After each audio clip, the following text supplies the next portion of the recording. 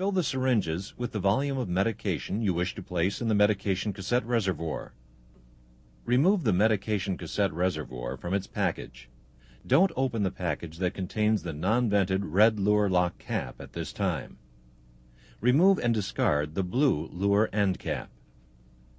Attach the syringe to the luer lock fitting on the medication cassette reservoir and begin filling. Continue adding medication until the medication cassette reservoir is 50 to 70% full.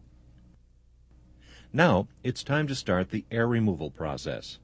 Tilt the medication cassette reservoir so that one large air bubble is positioned at the start of the outlet tube. Aspirate the majority of the air with the syringe.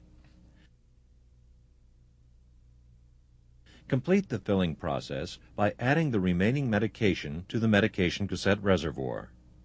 Ensure the drug is properly mixed. Then, tilt and rotate the medication cassette reservoir to collect all of the small air bubbles into one large bubble.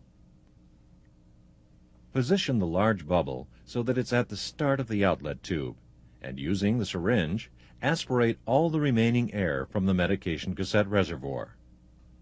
Visually inspect the filled cassette for any remaining air.